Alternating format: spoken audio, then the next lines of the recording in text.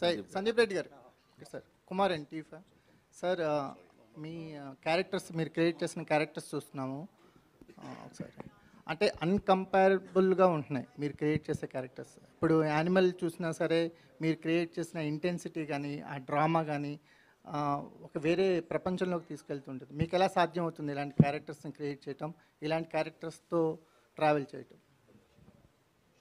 ఏమో సార్, అది ఎట్లా తెలియదు నాకు కూడా, ఎట్లా సాధ్యం అవుతుందని. అది అంటే దాన్ని ఇంటలెక్చువలైజ్ చేసి చెప్పలేను. కాకపోతే మనం ఏది తయారు చేసినా మార్కెట్ స్టాండర్డ్లో ఏం నడుస్తుంది అనేది ఒక కంపారిజన్ ఉంటుంది కదా. దానివల్ల maybe father and sun story మామూలుగా చెప్తే చాలా వచ్చినాయి కదా, మొగ్లాజం నుంచి వచ్చినాయి చాలా స్టోరీస్.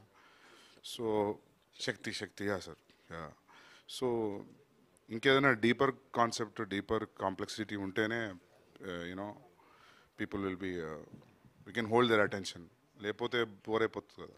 సందీప్ గారు,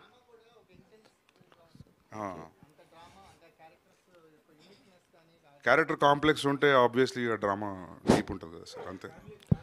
సార్ దిల్ రాజు గారు మీకే సార్. ఫ్యామిలీలో చాలా వైలెన్స్ ఉంటుంది సార్. సందీప్ సార్ దిల్ రాజు గారు సార్, ఇది యానిమల్కి నార్త్ సైడ్లో మాత్రం టికెట్లు మాత్రం రేట్లు బాగా ఉన్నాయి సార్. నాకు తెలిసి 2400 పైన ఏవో అట్లాగే ఉన్నాయి.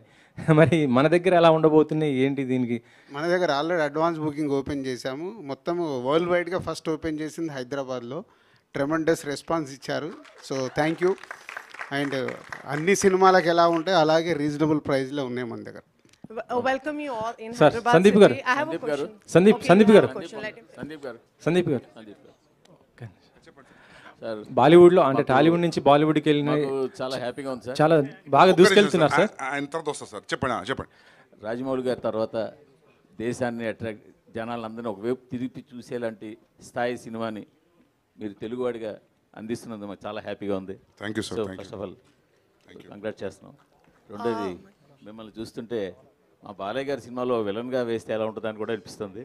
ఈ పోస్టర్, మీ గెటప్ చూస్తుంటే బాలయ్య గారి సినిమాలో మీరు విలన్గా ఎదుర్కొంటే ఢీకుంటే ఎలా ఉంటుందని కూడా ఉంది. సో జోక్స్ అపార్ట్, బట్ ఇంత హై ఇంటెన్సిటీతో క్యారెక్టర్లు బిహేవ్ చేయడం, చాలా ఆ స్క్రీన్ మీద చాలా బలమైనటువంటి ఫోర్స్ని తీసుకొచ్చినట్టుగా తీసుకురావడం మీకు ఎట్లా పాసిబుల్ అయింది ఇదంతా? అదే సార్, సేమ్ క్వశ్చన్. కానీ ఏమో సార్, తెలియదు, నిజంగా తెలియదు. ఎట్లా చెప్తాం సార్ దానికి ఆన్సర్? ఇంకో 3-4 సినిమాలు తీసిన తర్వాత అడగండి సార్, అప్పుడేమన్నా చెప్పగలుగుతా. ఏమో సార్, ఇక మీరు చూసి చెప్పండి, వస్తుంది కదా. సందీప్ గారు ఇక్కడ sir.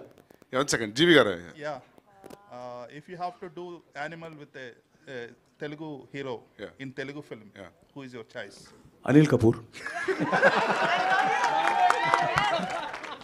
Sir, I'm also willing to learn Telugu language.